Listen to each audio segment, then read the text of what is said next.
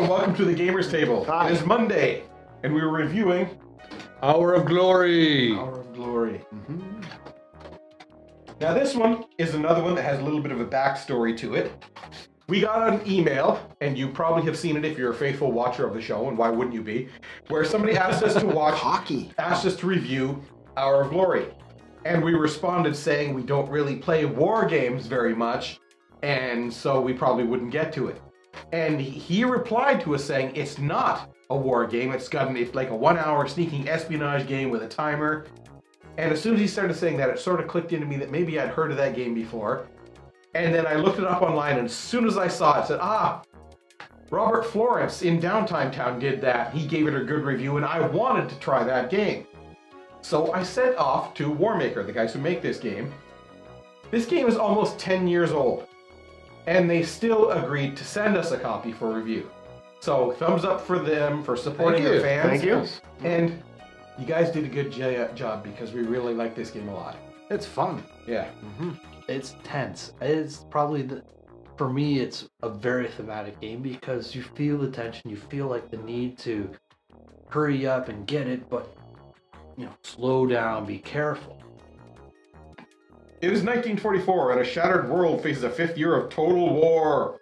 Hitler's ambition has spread across continents like a polluted tidal wave, swallowing whole nations in a deluge of terror and brutality. But now the tide is about to turn. This year, the Allies will launch Overlord, a massive combined arms operation to take back occupied Europe and wipe the Nazi stain from the face of the earth forever. But as the free forces prepare to topple one tyrant, it seems that another has been waiting to seize power. Allied intelligence recently discovered that a Bavarian aristocrat known as the Baron, Aristocrat? who's a Crocs, has been using his wealth to levy a private army and assemble a team of top military scientists. It is believed that he is developing a secret weapon of unprecedented destructive power. Unfortunately, his progress, intentions, and whereabouts are a mystery.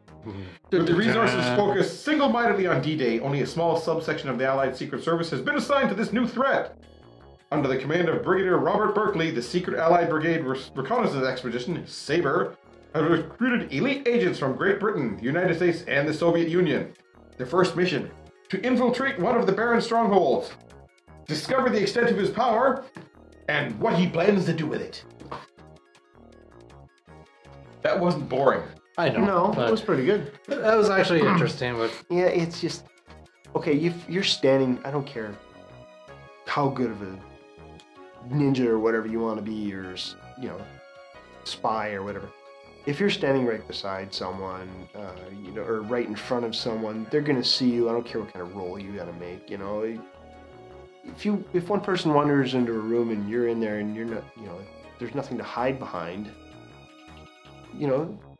they're going to shoot, they're going to defend themselves or try and get rid of you, they want to kill you, you're a spy, you're the enemy, get out of there. But if you make that roll, hey, you're fine. Other than that, the game plays pretty well. Like, the rules are pretty consistent and everything like that, although some of the logic seems a little lack. but it's a fun game though. Yeah, internally it's still consistent. it's still fun, yeah. The logic applies both ways. It's not just one guy. Exactly, It's it's all not, the way. yeah. Any limits that are imposed on players and the enemy alike.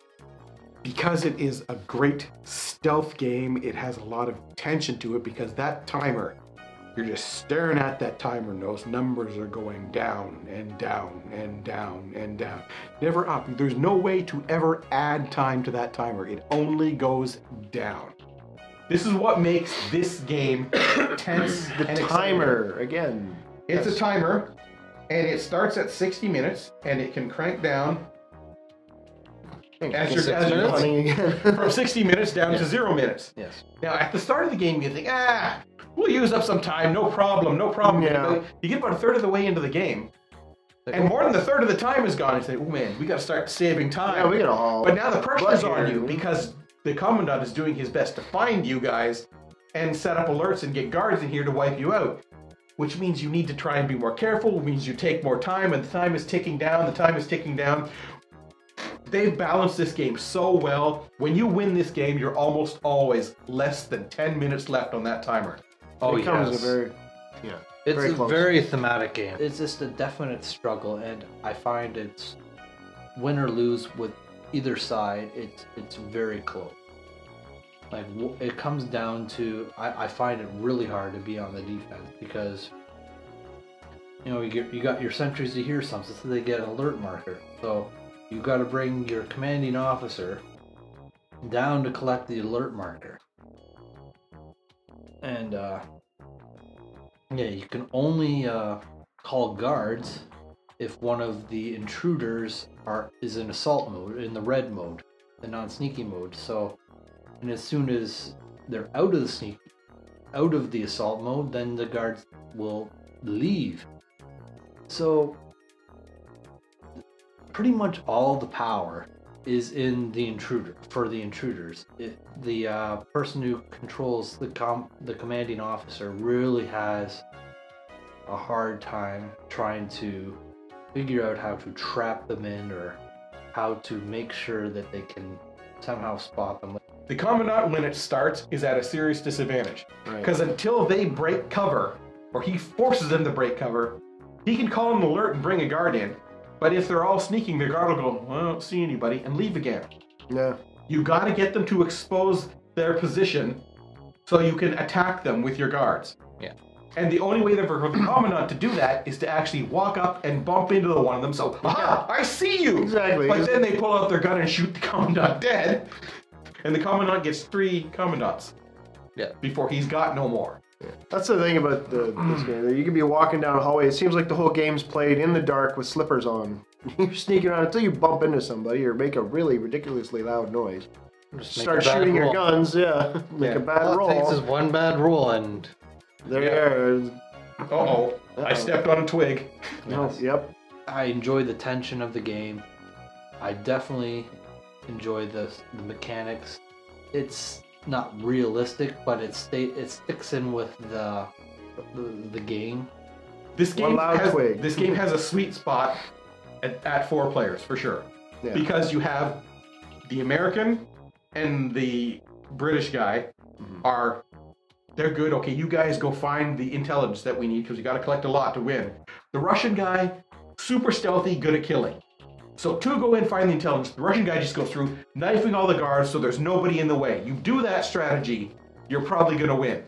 If you don't do that strategy, you're probably not, because 3 guys run through that time fast. Yeah. They have a neat scoring mechanism too. The people who are going through have to grab intelligence, and the intelligence are in colors. If you get 3 of the same color, it's worth 2 points. If you get 3 of the same nation, you got the American, Britain, and Russia. USSR, yep. And if you collect all the same nation, that's worth 1 point. And you can go ahead and say that one. Then you've got your map, which is a point on its own. So you only need the 1 card for that. And different number of players in the game. Requires different number of points. Yes. No. And this is the day of apparently finishing each other's sentences for everything we say. This is from Damon. My favorite Gamers Table moment was the hilarious running joke you had all through episode 39, Cape Horn. I am, of course, referring to Chris's tank top and necklace. Screw the puns. Screw the innuendos. I did reply to him saying that Chris really wishes he could forget that shirt. Yes. You're never going to live that down. I mean, it's going to be out there in perpetuity. That's the shirt,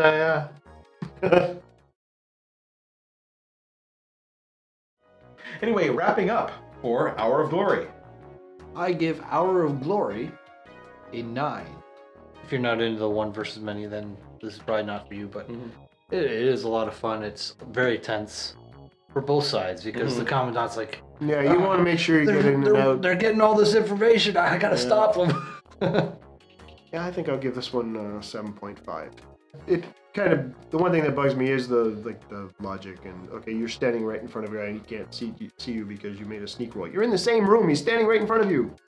You've opened a door right behind a guy and he has no idea you're there. I'm under a cardboard box. Yes, exactly. Like, you can't see me. No, you can't see me. No. If I can't see you, you can't see me.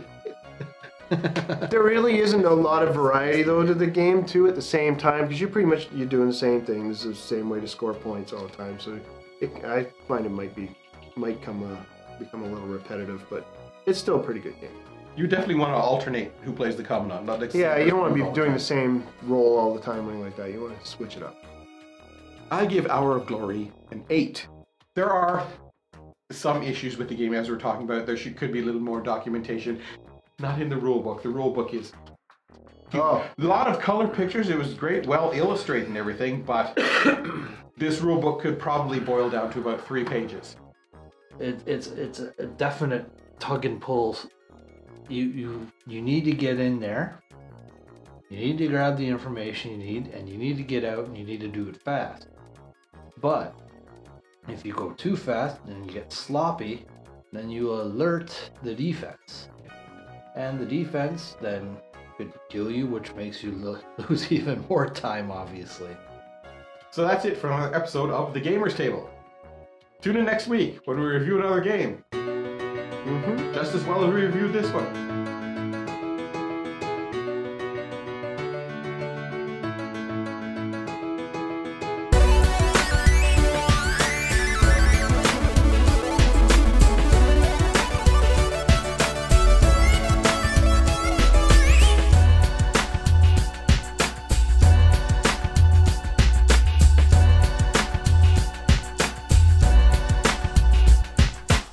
So I don't know if we should almost change it instead of like game reviews to game discussions, considering what people say about what we do. Yeah, well, yeah, it is more of a discussion. It's an opinion. We review. Yeah. And we give a score on how much we like it and how solid we think the game is. It's not. It's certainly not a game Well, instruction. it's not an No. instruction. It's more of a review and a discussion. It's Well, not. and the best part, anybody who's watched a lot of these shows has a pretty good idea of the kind of games we like and why we like them. So our scores not only tell you what we think of the game, it tells you whether or not you want to buy that game. Yeah. Right. If I rate it low, the guys who want co-op games with a lot of theme shouldn't buy the game. If Chris rates it low, there's too much randomness in it, you don't want it. randomness. If Ken rates it low, all the artwork was black and white. No. I try not to be biased in any way on these. Unless it's Galactic, which he has to. I like Galactic. Yeah. Well, it's a fun game. Yes, it is. It's very. Stay tuned.